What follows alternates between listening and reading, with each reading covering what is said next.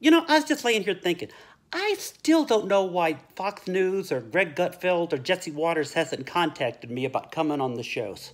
You know, I'm a much needed person over at Fox News right now.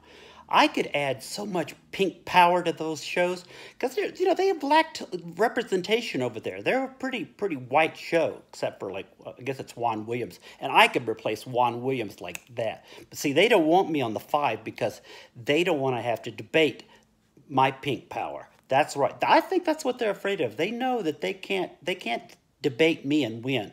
So, isn't that right, Uni? Yeah. So I think that's what it is. Yeah, and think of all the glitter factor that I would bring to Fox News. You know, it's been missing since Shep's gone. I could be the new Shep Smith. I could just sling glitter like he used to. I could walk around in front of big fake computers and say, "What you got for me over there?" But see, I'd say it much better be like, "What you got for me over there, girl? Tell me what's breaking in the hip-hop world."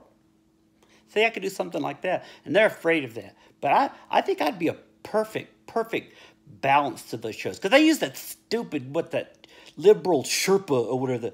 That girl's such a wannabe. I doubt she's a real liberal. She always just seems like she's playing the devil's advocate. You know what I mean? She's not strong in her glitterness and strong in her stance. She's like, "Well, yeah, I think blah, blah, blah, blah, blah." I don't like her at all. We need to get rid of her. Get rid of her and Juan Williams. I could replace both of them. Don't you think so? Contact Fox News and Greg Gutfeld and Jesse Waters and say, you need to put some pink in your shows. And then drop them my name. Larry. I'm perfect for those shows, and you know it.